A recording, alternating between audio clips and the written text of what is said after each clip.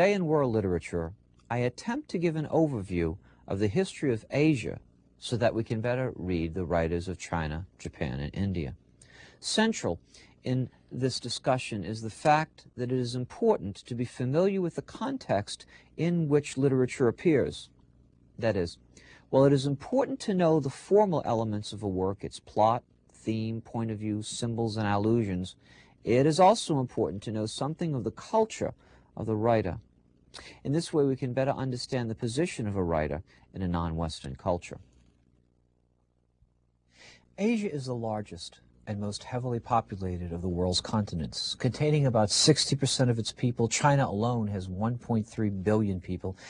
Asia was often under European control in the 20th century and is now largely free of that control. The cessation of European control was especially symbolic on June 30th, 1997, when Great Britain returned Hong Kong to the People's Republic of China, an act which leaves the West feeling, as Time magazine reported it, guilty, ignoble, and very anxious. How to understand this immense landmass, stretching from the eastern shores of the Atlantic Ocean, halfway around the world to the western shores of the Pacific Ocean. To begin, it is important to understand something of Asia before the 19th century interactions with the West. The vast subcontinent of India witnessed the development of several early civilizations, and its enduring legacy is the three great religions that flourished in the 6th and 5th centuries BC: Hinduism, Jainism, and Buddhism.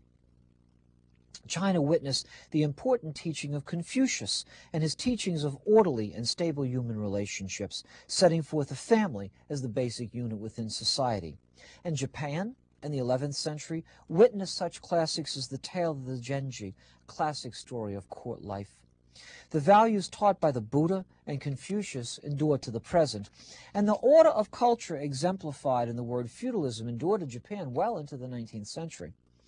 For Asia, the 20th century was marked by rapid, nearly uncontrollable change in their societies, chiefly brought by the aggressive military, economic, and colonizing activities of Western culture.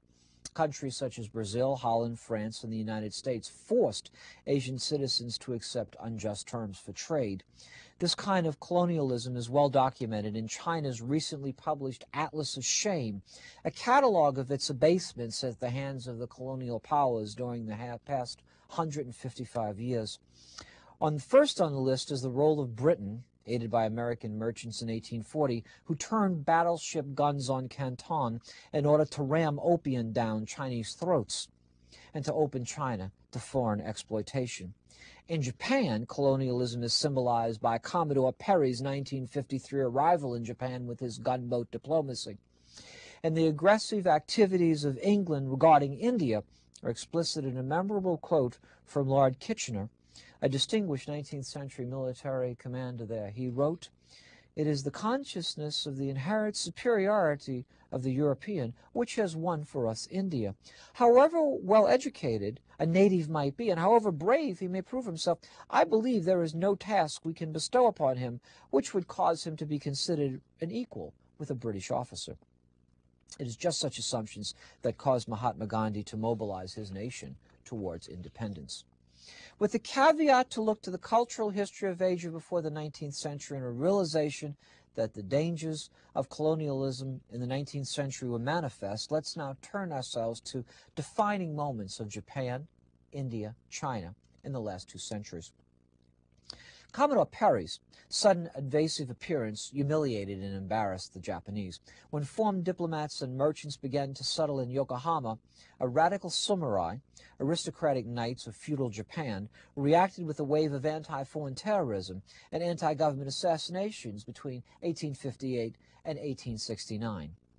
Then in 1867, a coalition led by patriotic samurais seized control of the government.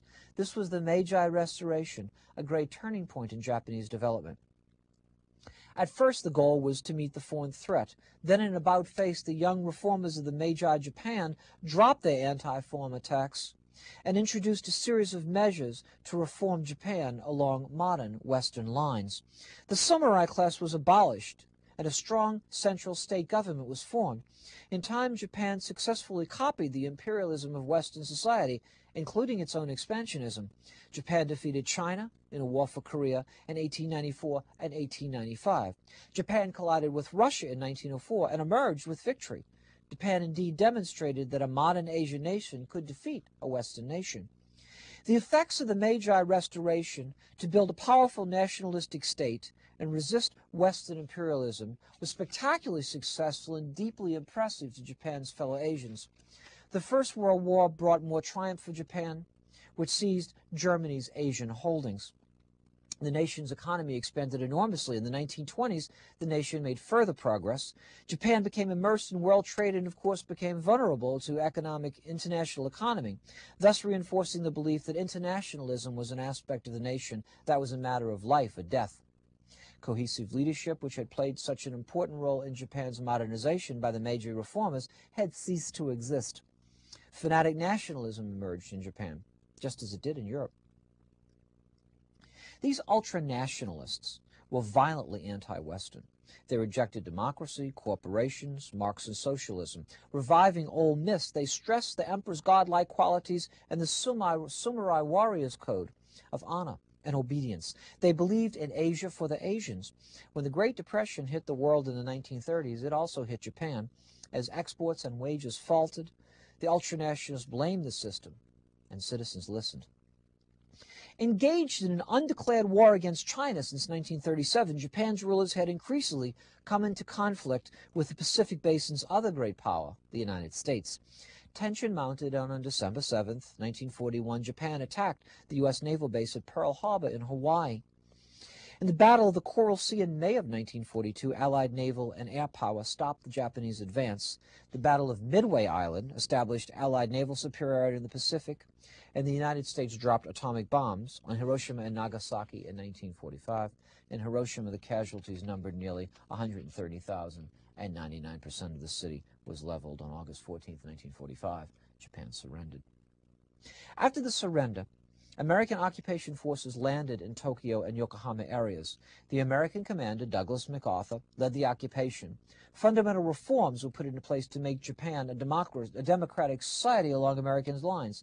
A demilitarization and a systematic purge took place, and over 220,000 politicians and businessmen were declared ineligible for office. A Japanese armed force didn't exist, was abolished. Land reform also took place, and as a result, the small independent peasant became a supporter of post-war democracy. By the late 1940s and early 1950s, the United States began to see Japan as a potential ally, especially when China turned decisively to communism. The United States ended its occupation in 1952. The Japanese applied their exceptional powers to rebuilding their country. Between 1950 and 1970, Japan's economy grew at 10% per year, almost 3 times that of the United States. In 1986, the average per capita income in Japan exceeded that of the United States. Yet it is important to realize that this astonishing economic surge had its own deep roots in Japanese culture. Recall, as I said earlier, that we must look at the past if we were to understand the present. A culturally homogeneous Japanese society put, as it had traditionally, the needs of the group before the individual. The tight-knit group-oriented society towards an economy that could efficiently compete in a world market. Government and big business, often this alliance is referred to in a derogatory fashion as Japan Incorporated, shared roles in growth. As during the Meiji Restoration, government bureaucrats directed and fostered the efforts of business leaders. The government, for example, decided which loans were important and made loans to encourage the creation of powerful industries. Efficiency, quality, and quantity were the watchwords. Business hired workers for life and placed the center of life around the corporation. Indeed, students interested in post-World War II restructuring in Japan and America's response to it should take time to read David Halberstam's The Reckoning, published in 1986. This nonfiction chronicle by a Pulitzer Prize-winning author sets forth Japan's Nissan and Detroit's Ford Motor Company as a clash that tells much about the end of the American century of dominance. If this is the context, then, in which literary works appear, what texts may then shed further light on Japanese culture? To begin, I strongly recommend that students read Yukio Mishima's The Sea of Fertility, a cycle of 4 novels that include Spring Snow, Runaway Horses, The Temple of Dawn, and The Decay of the Angel. While Professor Kimmelman will have more to say about Mishima later in this series, especially about his short story Patriotism, it is important to recognize that these novels are indispensable to understanding the subtleties of Japanese culture and its relation to the West.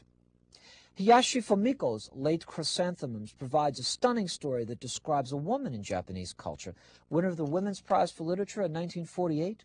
The story critiques women's roles of dependency. Significant also is the theme of aging. It is portrayed in the main character, Begisha Kim. And students will find complex Kim's reaction to World War II at a time. Fumiko writes, Kim had suffered at Hiroshima, but for some reason she thought it was always the most tempestuous times that made one feel nostalgic later. Now that she was over, the wearied world seemed to be strangely quiet, as if one were living in a vacuum. The story provides important insights into human expectations as they are played out in post-World War II Japan. Women's roles are also examined in The Pan, the Pot, the Fire I Have Before Me by Ishigaki Rin. Published in the 1950s, the poem can be viewed as an early statement of changing roles of Japanese women after the war. As the poet validates traditional work for women, cooking was mysteriously assigned to women as a role, but I don't think that was unfortunate. With new work, let us study government, economy, literature, as sincerely as we cook potatoes and meat, not for vanity and promotion, so that everyone may serve, so everyone may work for love.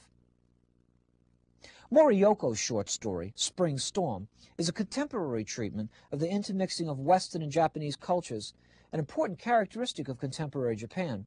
In this story, we see two young actors whose romance is scripted by the relationship between European actress Ingrid Bergman and her husband, Roberto Rossellini. Students of contemporary Japanese culture will also want to read Kobo Abbey's one-act play, The Man Who Turned into a Stick. The play is actually an allegorical treatment of alienation. By allegory, that is, we mean that a play is intended to be read in a figurative or moral level. The setting of the play is especially unattractive urban landscape, suggesting that the change in Japanese culture from rural to an urban economy is often accompanied by unhappiness and alienation. Central to the story is the stickman. His existence is characterized by a lack of humankind so grave that he has been transformed into a stick, an inanimate object that is entirely passive. Students will no doubt wish to draw comparisons here between the character in this play and Gregor Samsa in Czechoslovakian short story The Metamorphosis by Franz Kafka. This play deserves careful attention in that it is a depiction of the dehumanizing aspects of modern life in contemporary Japan. If read with Mishima's Patriotism, the comparison will reveal divergent views of moral life in Japan. Certainly the question of how life is to be lived is of paramount importance to the residents of Hong Kong as the Republic of China in 1997 welcomes the former British colony back into the empire. How is it, it might be asked, that Great Britain considered Hong Kong its colony in the first place? The answer to that question reveals much about Asia in the 20th century. Just as there was anti-foreign sentiment in Japan, so too was there such a sentiment in China. This anti-foreign attitude is reflected by the Boxer uprising in China between 1898 and 1900. By the end of the 19th century, both Japan and the West had interests in China. In June, some 140,000 rebels belonging to an anti-foreign society called Righteous Harmonious Fists, or translated in English, Boxers, occupied Beijing and attacked Westerners and Christians there. The siege was ended by an international force of British, French, U.S., German, and Japanese troops. Foreign influence spread even more. Significantly, in 1913, the Manchu dynasty was overthrown, and 1,000 years of emperors and empires ended. As it should be noted, ancient Confucius ethics was subordinated to rulers. A coalition of revolutionaries proclaimed a Western-style republic. Although China proclaimed its neutrality during World War II, the Treaty of Versailles agreed to let Japan retain holdings of China's Shandong province. On May 14, 1919, which is now famously known as the May 4th movement, 3,000 students from Beijing universities protested the decision of the Versailles Peace Conference. The nationalist movement continued as a political force throughout the 20s and attempted to create a nationalistic spirit with a program that would allow China to become an independent nation in the modern world. Recall that this was also the period of the Bolshevik Revolution in Russia, a political act that in its anti-imperialism was similar in many ways to the May 4th Revolution. Indeed, it may be said that the May 4th movement stimulated support for the nationalists who would marshal under Chiang Kai-shek and led to the formation of the Chinese Communist Party. Chinese communists interpreted Marxist-Leninism to appeal to the masses. Mao Zedong argued in 1927 as follows: "The force of the peasantry is like that of the raging winds and driving rain. It is rapidly increasing in violence. No force can stand in its way.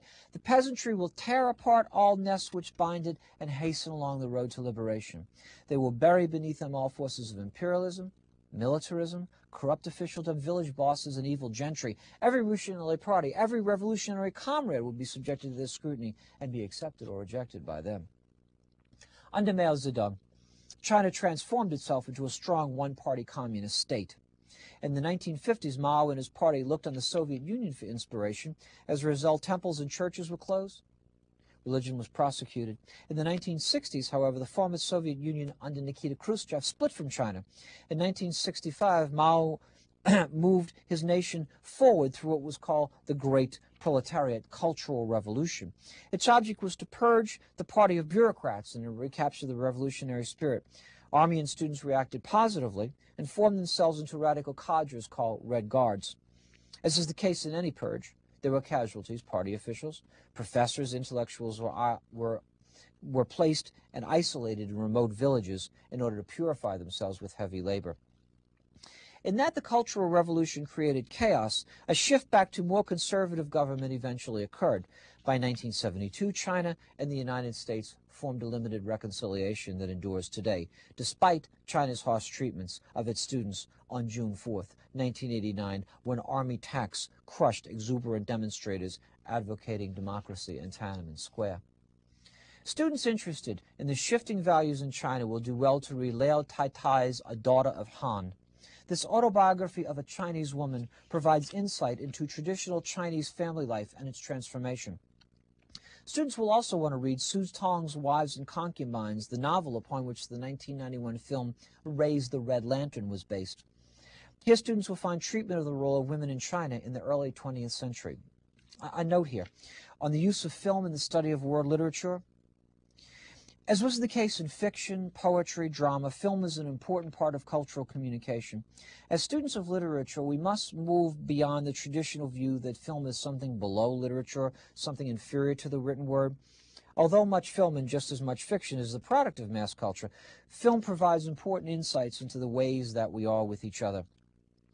In addition to the use of film, you also be able to put your critical acumen to the test if you use film. What, you may ask, is the significance of the Chinese film The Opium War being released at the exact same time that Hong Kong is returned to the People's Republic? What, you may ask, is the difference between The Opium War, a film that the Chinese government is encouraging all to see, and Temptress Moon, a film that is presently banned in China? Regarding Chinese fiction, students will run to read Lu Xun's and Ding Ling, two authors treated by Diane Simmons later in this series. For an allegorical treatment of China's social and political problems, students will also want to read Chan Yu's Hut on the Mountain, especially looking to the symbol of the scissors as the instrument of class division that led to communist revolution.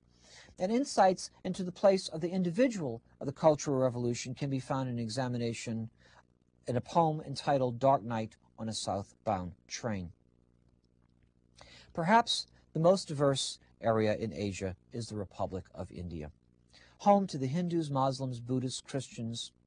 Unlike Japan and China, which had independence, and unlike Africa, which were annexed by Europe only at the end of the 19th century, India was ruled by Britain for a very long time.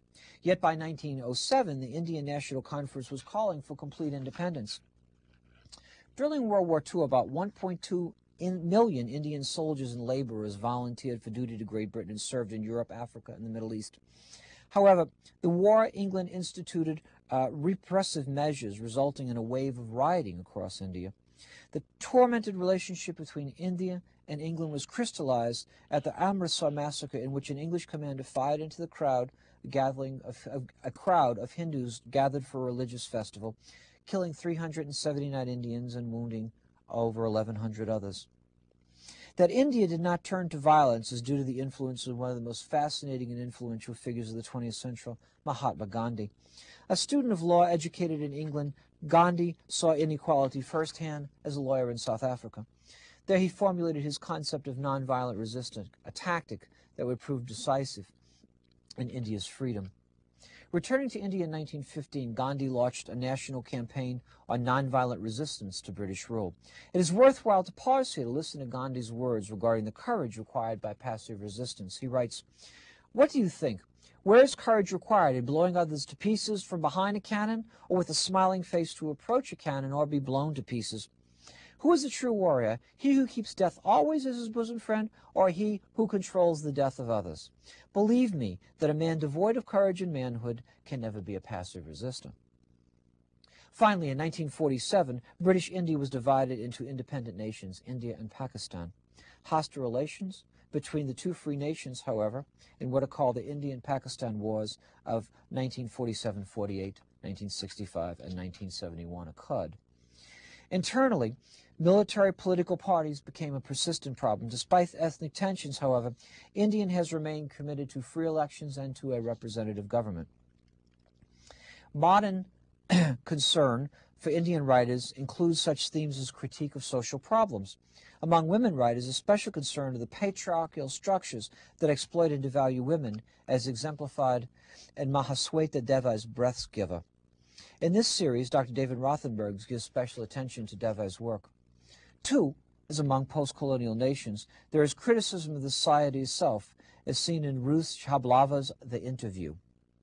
Most significantly, there is the work of Salman Rushdie and the controversy surrounding his 1988 novel, The Satanic Verses. Born into a Muslim family in Bombay in 1947, Rushdie studied at Cambridge University. His first published novel appeared, a revision of a Persian narrative form, in 1975.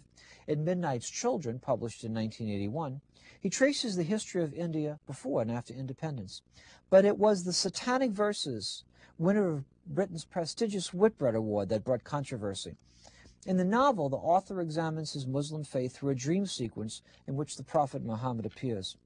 This depiction of the Quran, believed to be the sacred word of God, caused outrage among Muslims.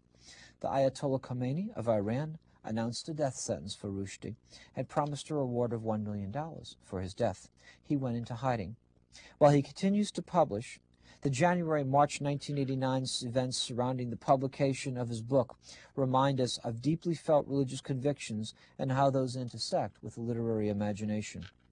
As a note, for an indication of the enormous significance of this controversy in the literary world, see Words for Salman Rushdie in the New York Times Book Review for March 12, 1989. Here, 28 distinguished writers from 21 countries speak to him from a place of relative location, the nation of literature. Here are the words offered by Achebe. What does one say? I think probably all I can say is don't despair. The world has become a very dangerous place, but it is our responsibility to keep fighting for freedom of the human spirit. It's not just for writers that we must do this, but for everyone. If we secure this freedom, the whole world benefits. Japan, China, India. When we speak of Asia, which Asia are we examining? In this brief lecture, we have not mentioned, for example, Malaysia or Singapore and Vietnam, although Dr. Robert Friedman, however, will discuss the work of the Indonesian writer Pramoja Tor. As you watch the following lectures in this segment on Asia, keep in mind the history of the region. Look for parallel treatments of themes, such as the pressure to modernize and the dangers of modernization, the need to preserve community identity, and the roles of certain groups, especially women. And as you identify and discuss these themes, realize that you are, in all likelihood, among the first generation of American students to study literature in a truly global context. Why so much history in a literature class? Stephen Greenblatt, who invented the term New Historicism, gives the reason. He reminds us that literature is interlocked with culture. Literature is a manifestation of the codes by which behavior is shaped, a reflection of the codes of the culture. As Greenblatt proposes, we should approach literature to discover its interconnectedness, the life and behavior of the author, and the belief systems of the cultures in which the work was written.